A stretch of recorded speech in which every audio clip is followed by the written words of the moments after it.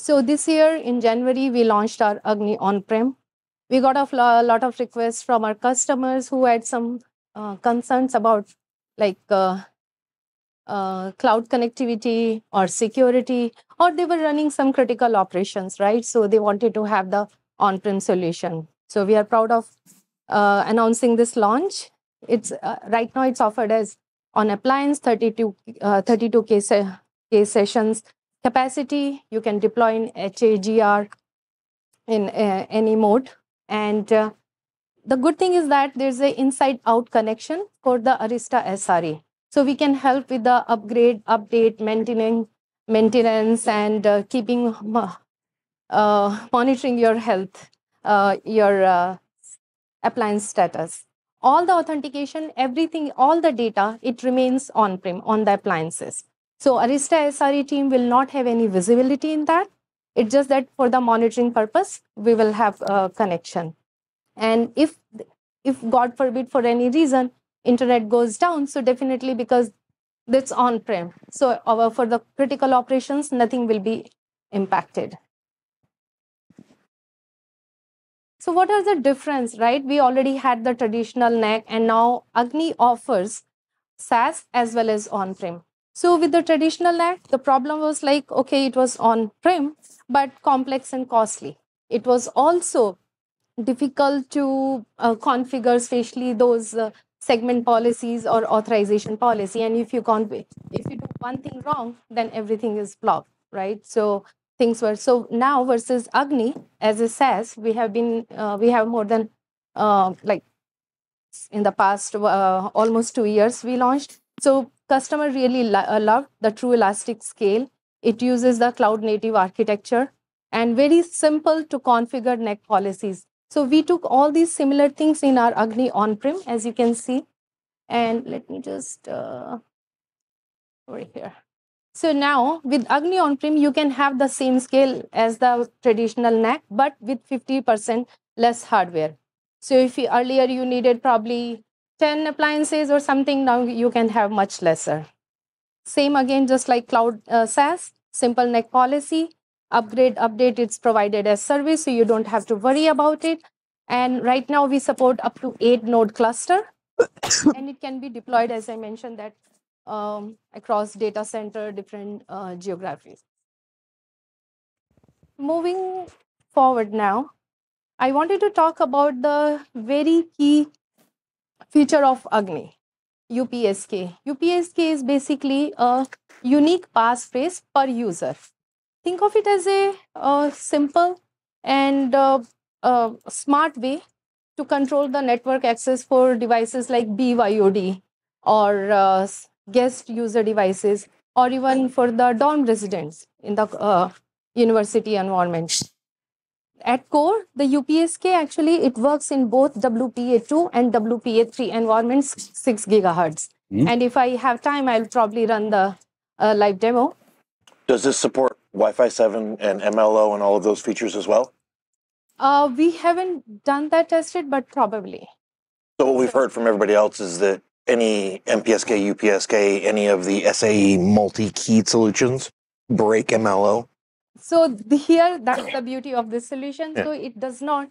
So in UPSK, right, the client registration is automatically, which means that, as I mentioned, that it works on WPA2, WPA3. In WPA3, the crack doesn't work. So what we do in this, we made this onboarding process very seamless, which means if a user has UPSK, right, they can be they can use that UPSK, they can go to the portal, generate the UPSK, register their client, and that's it. Their MAC address will be registered automatically.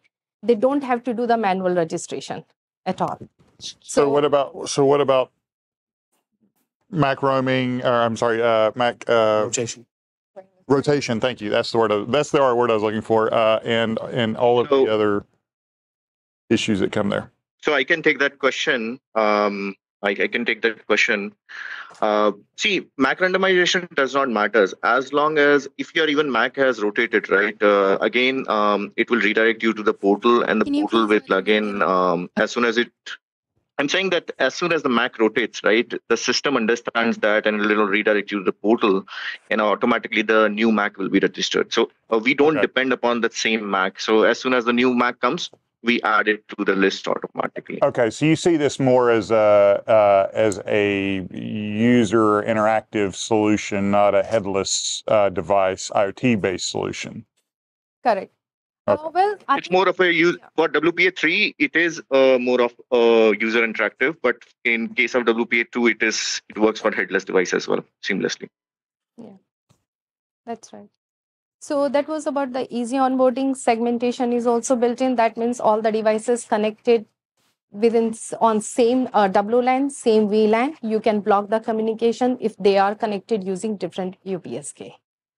And not only that, those isolated devices, because it's very critical that they should have access to the shared resources like printer, scanner in dorm environment or a projector, right? So this built-in segmentation provides that as well. And that like kind of saves a big headache that, okay, you don't have to manage multiple VLANs for different type of devices, right? Second thing is, next thing is the security aware, which means if any time your key gets compromised, it's okay, you can go to the self-service portal and just change your key. So the devices which were connected using the old key, they will be disconnected and your new key is the valid one now.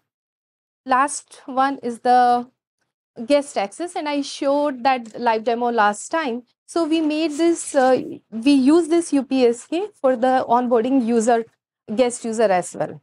Pearl, before you go on, can we understand how this is working, since this isn't natively supported by the standards for WPA3 and especially 6 gigahertz? Yes, I actually have a demo. Okay. I wanted to show a live demo, but I do have the recorded one, so I'll just play and I'll show you how onboarding does work. Yeah, I more want to understand what's happening on the back end, because in WPA3 it's SAE and not PSK, so that keying material can't be hashed and matched backwards. So are you guys connecting with WPA2 and then re-upgrading them and pushing them over? No.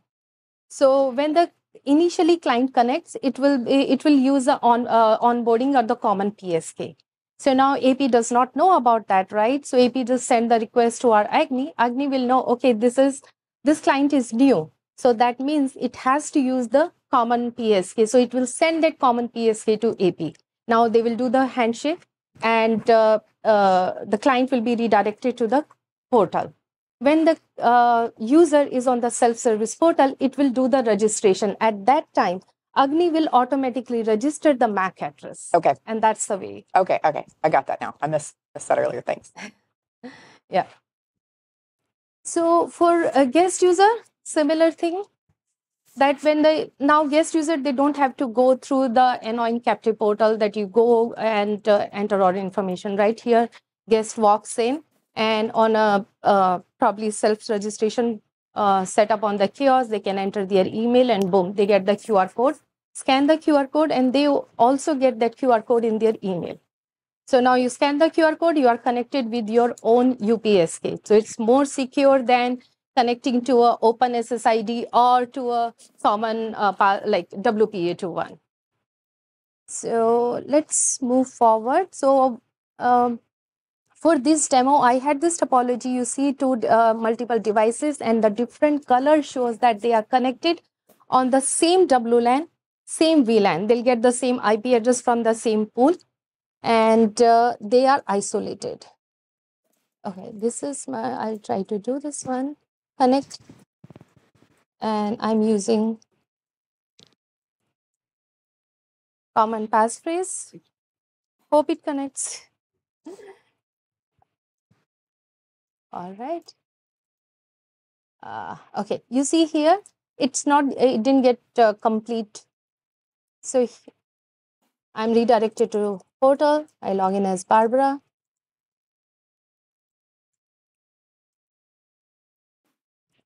Once I verify who I am, right, and then automatically it tells me that, okay, you can register your client. I follow the instructions, copy your UPSK, continue. And it tells very few instructions. Basically what happens, some of the OS always depends on the client. Some of the client, when they cache the information, old PSK, common passphrase, and they will keep trying. And what happens, some of the OS will say, hey, you got the wrong PSK, try new one, prompt. But some of them don't prompt. So we always have this instruction, copy, paste, and proceed. And then you can go ahead and forget the network. That is listed over here. Let me go here and say, manage node network. I'll forget. So you're not changing the SSID. No, we are not changing the SSID. That's the beauty. But, It's one but single SSID. the end user must go through this forget cycle to restart the process. Well, they have to change their key. Yeah. So And they they have to do that somehow. and they have to have use the pre-shared key first before they can get to the Where they portal go. to begin with. Yeah.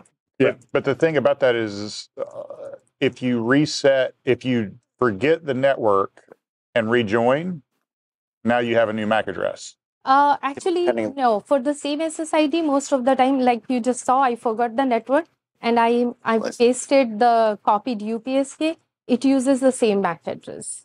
But in Doesn't case have it is to. new, That's end client. It's client dependent. Absolutely. Yeah. Client. Yeah. Yeah, it depends on I the can client, yeah. I can show you a few that won't. yeah. Mhm. So now let's see over here. Sessions. Okay.